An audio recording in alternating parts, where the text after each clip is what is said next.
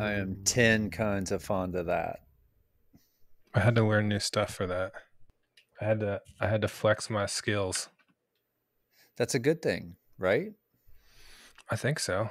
Was it an intentional flexing of the skills, or was it a passive flexing of the skills? I mean, it was pretty intentional. I feel like somewhere between learning and learning as I go was where I was at on that one. You know, I That's said I said today in the notes for the last episode I put up, it's nothing worse than being a full grown adult having to learn something new. It's just it's unbearable. Yeah. I'm learning new muscles for the length of consecutive meetings that I can go and still have formulate cogent sentences. In your job that you have professionally. My professional job, yes, my day job, the one that actually pays. Yeah, this is not a professional job. This is an unprofessional job. Despite our greatest efforts. This is personal satisfaction and an enjoyment. Do you want to know something I've observed that inspired me for this episode? Yeah. I observed that several times you've mentioned your what's the word? Well, I, let me set the record straight. How do you feel about binge watching Netflix? you know the answer to this. Well, I want to hear it from your mouth. I don't want to put words in your mouth. I want to hear your version fresh. Um, in the pecking order of how I spend my time, binge watching Netflix is very low. How concerned are you about other people binge watching Netflix? I don't care. So it's just a you thing. You're bothered by yourself binge watching Netflix. There are just too many other things to do. What about regular watching Netflix but without the binging? Is that more acceptable? So I watched Dusty Slay. He's a stand-up comedian who has a new special on Netflix. I watched that over 3 nights, if that gives you any insights. And it's an hour and 5 minutes, and it took me 3 nights to watch it. Well, 3 parts of 3 days. One Were was you, were Saturday you afternoon. dedicated, or were you doing something else at the same time? Yeah, that's a good question.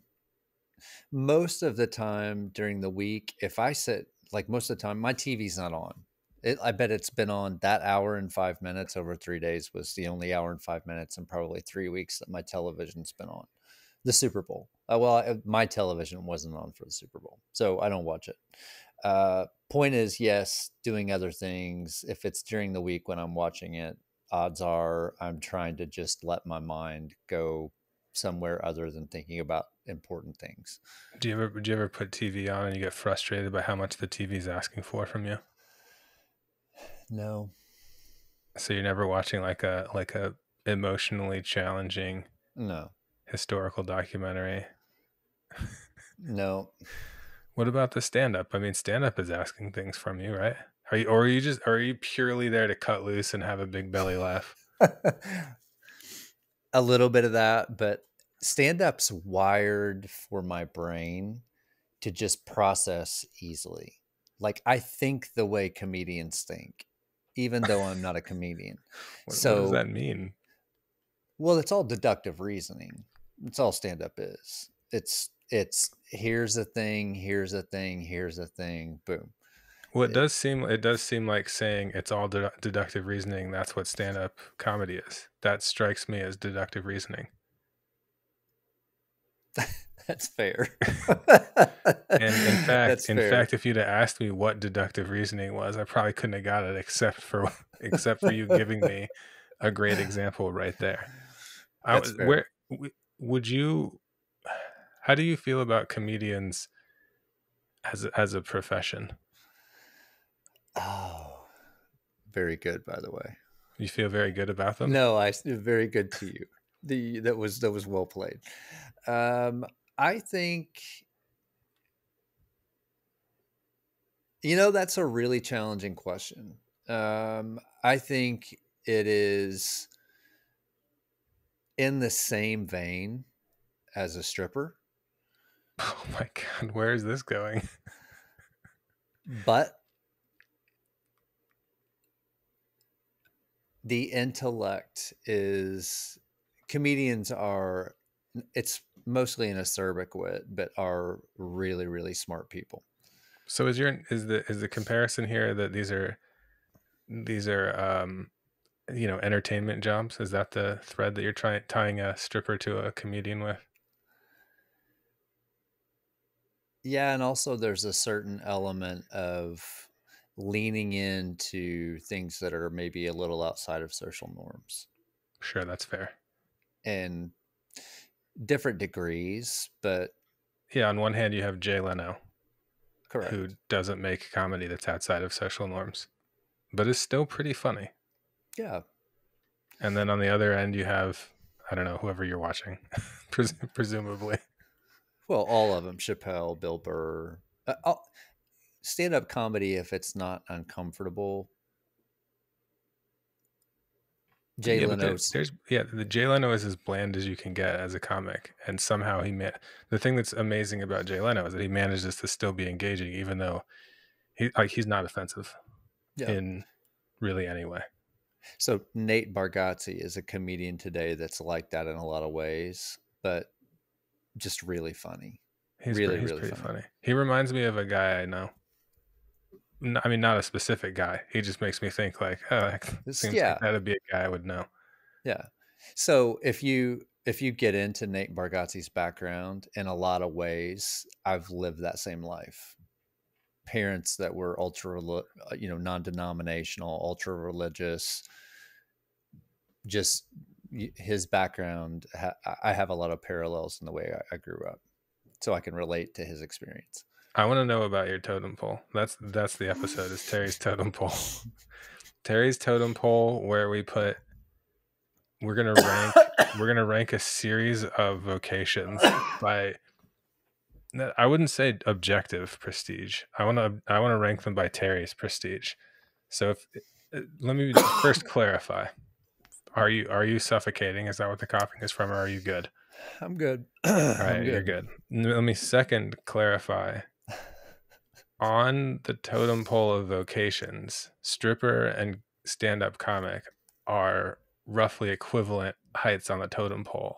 But where bottom being bad, I assume, right? Top is good. Sure.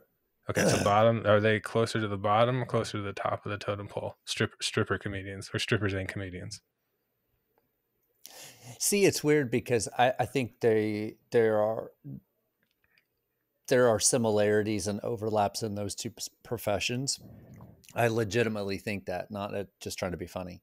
But I would not. There's more prestige in being a stand-up comedian, obviously. So I would say a That's stripper. not necessarily obvious. Well, and that's fair too. So they're middle. Let's say that. Oh man, that's a great answer, because now I get to ask you what's below stripper in Terry's totem pole of respect for vocation.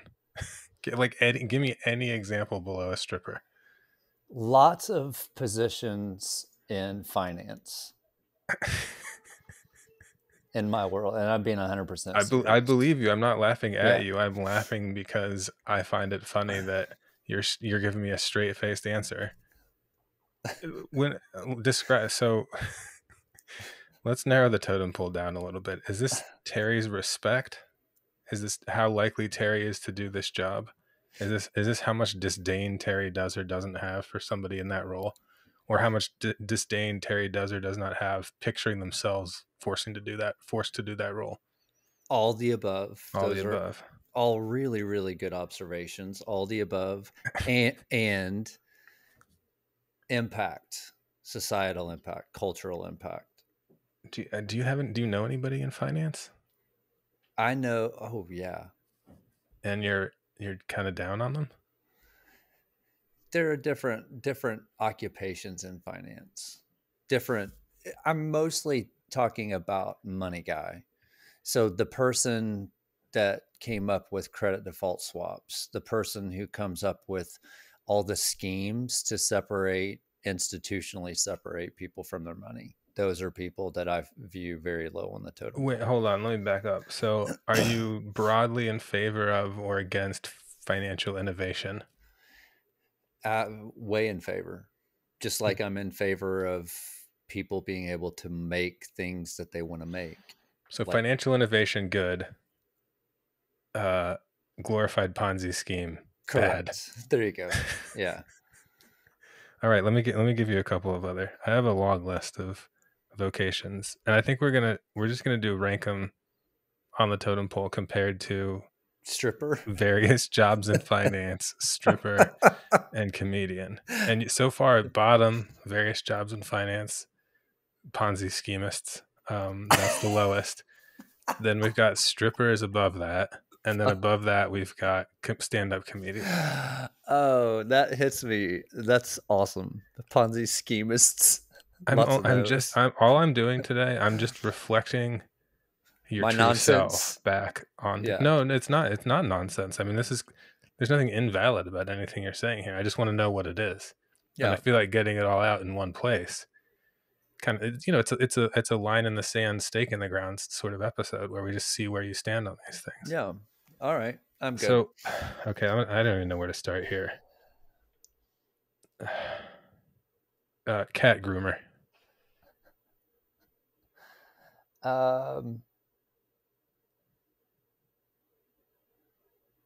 Above a stripper. Above a stripper, below a comedian. Yeah. Do you want to elaborate on why? You don't have to.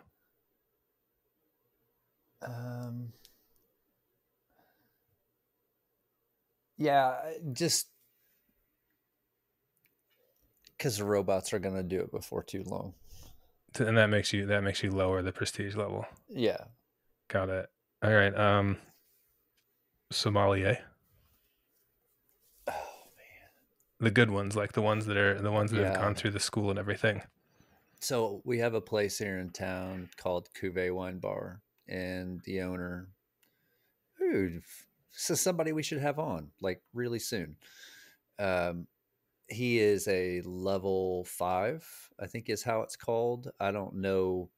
I'm, it's 1 to 5, and either, yeah, 5 is the highest end.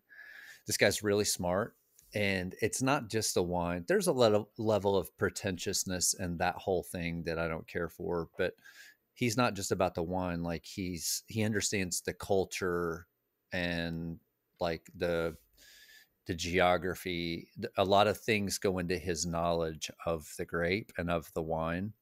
Really, really interesting guy. He's a level 5 sommelier. So that said, I would say both above. Now, like your guy at the local Hilton. No, man. I mean the pros. Yeah. Like you're describing. I'm going to say right up there with stand up. Up there with stand up, but not Up eclipsing. above stripper, Above cat groomer. above cat groomer. Below or on par with stand up comedian. It Fair. All depends. right, let's leave it there. Automotive detailer. Hmm. If you need more clarification on what I mean by the vocation, I'm happy to go forward here. I know this one. Just above stripper. Above a stripper, below Yeah. a cat groomer. Below a cat groomer. So grooming cars gets you below grooming cats. Yeah. You're comfortable with that? Yeah. Okay. Video game programmer. It's kind of a loaded one for you. I would say I'm sorry, but I'm not. They're at the top so far. Was that a hard choice for you? It seems like it kind of came pretty easy to put them up there. It came pretty easy, but you had to stick the video game part on there to pull it back a little bit. Yeah, obviously, duh. I'm not going to give you a softball. Oh, software developer. Where do Yeah. they stand compared to a cat groomer? Yeah. Don't you think But don't you think that's a little unfair to all the cat groomers out there though? For me to just assume that that any kind of programmer is somehow superior to cat groomer. I mean it's not. well, Anyway, it's a good point because all of these are individual specific in sure. Yeah. some form or fashion. Do you want the next one? Let's do it. Oh, this is another one where the qualifier is doing a lot of work. Classical guitarist. Oh man. See, what I'm fighting off is my perception. Yeah, of Like, course. yeah, this is a yoga teacher for me, a classical guitarist. Like, Oh, so made you're putting other stuff on the I classical know. guitarist. Yeah, but I know a few of these guys. Wait, do they teach yoga? They're that kind of person. Yeah, but do they literally teach yoga? One might. Yeah. Smokes a lot of weed Uh, and and plays classical tons of guitar. weed. Yeah. And fixes bicycles. Well, I mean that's sort of a. Do they fix the bicycles for a living? Um, I don't know that it's intended to be a primary source of income. Strip away everything. This you need to identify this person Just above, almost exclusively as a classical guitarist. They don't get to have a multifaceted personality. You got to distill them down to they're nothing but a classical guitarist. In the same way that Kenny G is a saxophonist. just above stripper. Behind Amazing. That's behind amazing. cat That's, groomers, I respect more. it's incredible.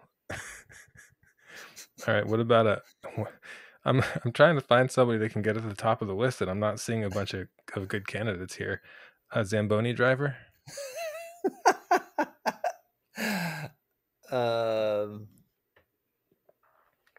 cat groomerish. cat groomerish.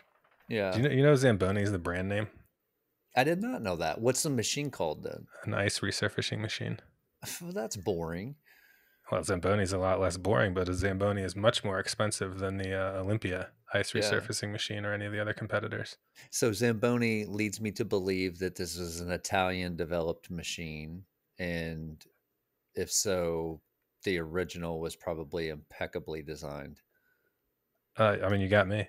You've got me past my. That was the only factoid I had. We're not. It's not like we're talking about birds here, where I would go 20 deep. Yeah. I got Zamboni.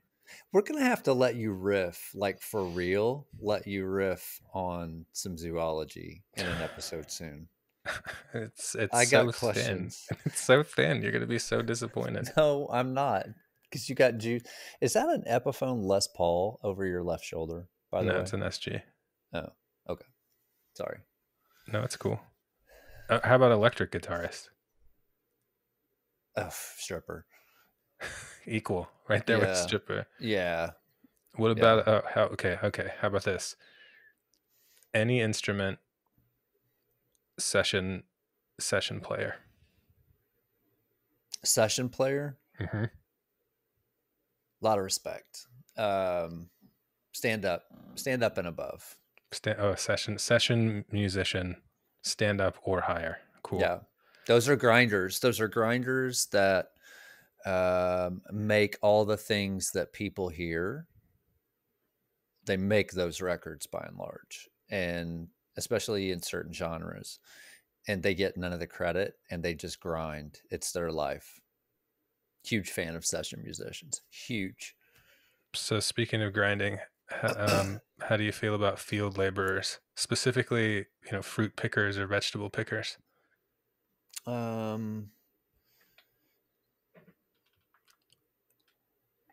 Tied with video game programmers. Oh man, that's a good pull. Yeah. And I'm legitimately mean that. I'm a big fan. Respected work. Yeah. Hard work. Hard work. Got to deal with a lot of BS and nonsense. You don't Yeah. get a lot of prestige from society. So Terry gives you extra prestige. That seems like how it works out. Yeah. I value highly people who work with their hands and that sort of thing too. So, well, okay, you brought it there. How about a nail salon tech? I don't know. This somehow came to my mind when this is not an AI generated list. I know. This list is made exclusively by me, and I don't know how I came up with nail tech. Well, you're playing the game very well too, because you found that you're finding the logical inconsistencies. Like, okay, you think that about the field laborer, so let's find the equivalent. There's actual science to that, where you ask these marginal questions, and I'm not applying the science, but when you're doing a statistical survey, you get things that are farther apart, and then you increasingly get closer and closer together. And the idea is it's basically like a this or that over and over and over again, and you can zero in much more in a much more narrow and specific way into somebody's preferences, or like whatever it is you're trying to study with the survey. I should go study that, but I haven't studied. I studied it just enough to know that it exists, and then I didn't apply it here. I'm just winging it. How many things are there like that in your life? I have a bunch of those. I'd say that's most of my life. Yeah. Yeah, when we have people on here who are dedicated professionals, that's the time that I'm most out of my element might be too strong, but that's the time that I'm most like I have to find common ground that has nothing to do with what they've dedicated their life to and how I live my life. Yeah. Not even how, but the day-to-day what. Yeah, but you know how you have an occupation, and you have all the things that you have in your life and have got what Right. it's taken to get there. So you Right. know the experiences that you have in that sphere, that the people that we have on that are experts in one thing or another, like, you still have that same mentality. Like, you know what they do. What are the things that you're interested in your sphere that they might be interested in their sphere? Well, And I think you that do that. that's the actual point here, is I'm trying to get to like I care about your totem pole, but I also want to know, I want to explore where does prestige come from, and Mm, what do the people, regardless of where they are on the totem pole, have in common with each other. I I, I don't want to do a stripper episode, but like if needed, we could do a stripper episode, and I would have all kinds of like social opinions about strippers and jobs where you're paid to be somebody's friend and make them feel not lonely. You know, there's a bunch of those kind of jobs, and they're not all stripper, and they're not all like X-rated jobs either. There's yeah. tons of them. Pharmaceutical reps, that's like one of your favorite go-tos. It's so weird that you just said that. I was thinking, I write a lot, like bits, like comedic bits, just to write them, and they're in notebooks or in Yeah. different things. And the other day, I didn't write it down, but I was evaluating that same topic. Like, we frown on strippers, but pharmaceutical sales rep, is it really any different as a function? In the application, in a lot of senses, they hire specific demographics intentionally for certain reasons. Is that really any different? And of course it is, but like, it's degrees. So I'm with you. I would love to do I would love to talk about sex work, and not because I have an interest in it, or it's not in my element, I don't understand it, but is it as bad as all the connotations that we associate with it? I mean, strip clubs as work, when you think about what's the work environment, what are your coworkers and customers like? What's your management like? Fair. Some of those things are not great. Yeah. Um, I think it may be different depending on where you are. You know, if you're in a nice, clean, probably not well lit. If you're in a nice, clean, Well, and upscale strip club in whatever the big leagues of stripping are, that's totally different than the corrugated metal buildings of West Virginia. I've been to a strip club 2 times in my life, and the first experience was not pleasant. It was in what you just explained, basically. A corrugated metal building in the hills. Yeah, really, really dicey place. I was a young guy, really young. Both times I was very young. And the first experience, I'll just say, there was a pregnant woman dancing, and that was for me like, I even at a young age, like, there was no frat house humor in that for me. It was disgusting. Like, not that the individual was disgusting, but that, like, Just that circumstance happened. there was a sliver of humanity that had escaped my mentality that I was exposed to at a young age. I never do you wanted to go back. do you ever go back and thank your lucky stars that you had that little awakening, that you It got to ne- know yourself a little bit in that environment? it never would have been my thing. I'm always thinking about the backstory. That's why porn's never been my thing. Right, Not right. to But I mean, the backstory has to be like you you had an aha moment there Yeah, that you never would have been able to have otherwise. yeah. I don't want to talk about strippers anymore, but I don't have I had the rest of my list doesn't matter now. The only other stuff I had on my list that's any good, um, we got field labor. Like I want to know your take on streamers. Oh, bottom. On, Absolutely the bottom. honestly, this whole thing was just to get that face out of you. The whole Yeah. the whole episode was to see if I could get you to make that face. But you know what's weird? No, I'm that react you're a podcaster. Yeah. Well, yeah, the irony of that, but the reaction that I just had, and I Yeah, don't even know what a streamer does. right. I know what they do. I've never seen a streamer's content ever. Not any of it.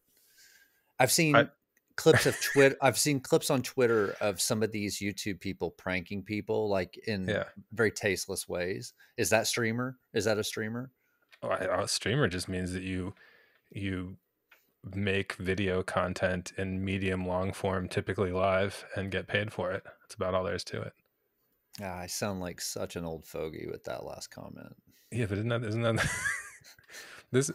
There's a there's the thing, and then there's the thing that my aunts, uncles, parents, and grandparents have read about the thing, right? So Yeah. your take on streamers is similar to my Oh. grandparents' take on video Oh. games, right? Well, they'll be like, "Hey, Russ, you like video games? I saw this thing about," and some I don't know, they read it in like the newspaper, and they're like repeating back the newspaper thing about the game.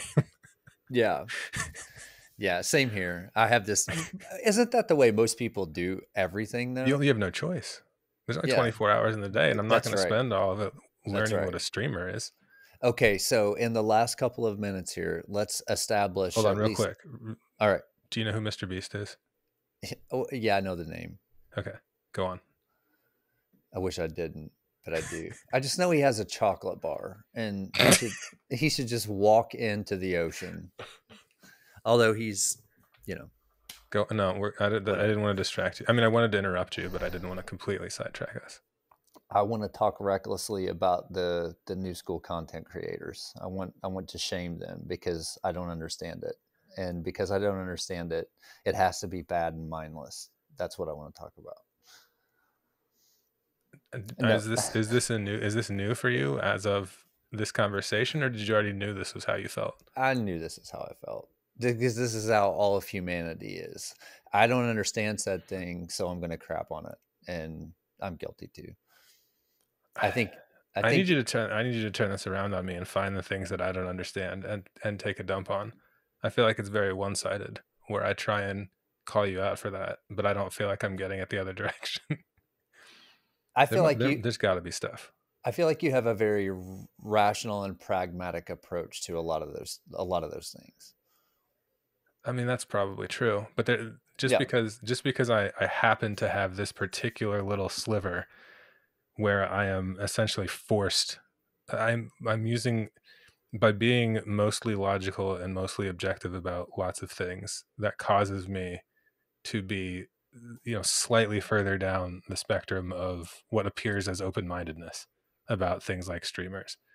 But like that's not true. I mean, part of why I'm more open-minded to streamers is because I know more about streamers than you do, because I have a 6-year-old and a 4-year-old, right? So these kids watch streamers. I try to keep them from it, but I'm like, hey, if their friends are doing it and if they want to do it, I want to know what this is. So then I go and learn a little bit more about it, and then I dabble just a tiny little bit, and I got that tiny little dabble about it, and that little dabble takes me really, really, really, really far, and I go and I'm like, even if I wanted to be a knowledge sponge, I agree with you. I don't want to learn everything about streamers. Like I don't Yeah. want to be able to give you a detailed explanation of streaming as an industry. And that I just know that we need to find someone who can who can insult me to my face in the same way that I routinely insult you to your face about your. That's what we need to find. I don't think you need insulted. I need Yeah. my mind opened. Challenge me, Terry. Challenge me. I'll challenge you on ideas. I won't challenge you on your judgment. Like, I think everybody has, be judgy. Be judgy. Terry Yeah. Miller. Be, The Terry Miller story. be judgy, hyphen, hyphen. No, you don't. You We, don't want to be judgy though. You sometimes, specifically have sometimes I said do. that you don't want to be judgy. Yeah. But I'm not going to lie. Like, you make, I make, we all make Everybody. intellectual estimations based on what someone does occupationally. Yeah, that's All clearly of us true. do. And nobody's right or wrong on what their filter is. You know, the content of an individual's filter on how they judge what someone does occupationally. I don't think you can say someone's right or wrong, because it's it's a subjective process. But we all judge. You like people, right? I do. Yeah, so I Interesting mean, people, yeah, but I mean everybody's got something interesting going on. So for sure. part of it is figure out how to get over your judgment and find find the people that would be whatever your category of least interesting would be. Find them, then learn what you can about them to make them like find that connect, like make it so that you have the thing in common. And whether it's a 15-minute conversation or whether it's seeing them in an elevator or whatever, and then imagine what it would be like if every random person you saw on the street, like, could you have that 15 minutes worth of meaty conversation with them or not? That's the big question. I think I unfairly judge someone as being or make determinations about the level of interesting that someone is based on if they can tell me about things that I have no knowledge. Hmm. And that's not fair. Um, yeah, It's certainly biased towards a very particular set of traits and skills. yeah. It's why you like me, because I could just say random stuff all day and you'd be like, oh my God, Russ, how did I not know that one superficial factoid you just pulled out about the Arctic tern? Have I talked about the Arctic tern before? No, but you've given me like, I love that stuff though. Because that's something I'll never come across. I love things that I'll never come across in my daily life, Yeah. or even think about needing to come across. And here, it's like turf science guy. Turf I science guy. never ever would I have ever needed to know or wanted to know how grass grows, but he started talking about it and I was in. I love Do that. you know any bug pros?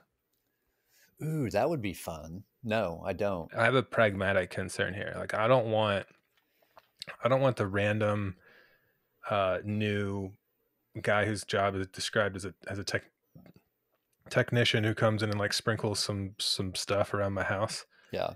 I want the guy who has like deep termite knowledge Yeah. and like he thinks like a termite Yes. or she. And Yes. I want the person that can give me the whys behind the termite treatment and that can answer Yes. the follow-up questions. But I need a combination of the expertise, and I need enough of a good sport to where I can ask the questions to some levels of depth and not get to where it, I'm gonna ask the follow-ups, it's like, oh, you have to have this system or that system for the termites. And I'm like, but why? I don't want that to be like, shut up, I'm the expert. I Yeah. want that to be like, well, here's the reasons why, and if there's no answer, I want the answer to be, some degree of, man, I mean, we should go find that out. So where is termite pest exterminator? Where is he on your, or she on your totem pole? I'm glad you asked. My totem pole is a flat line. No, it's not. Your totem pole is constructed just like everybody It's an else's. impossible exercise. I can't do it.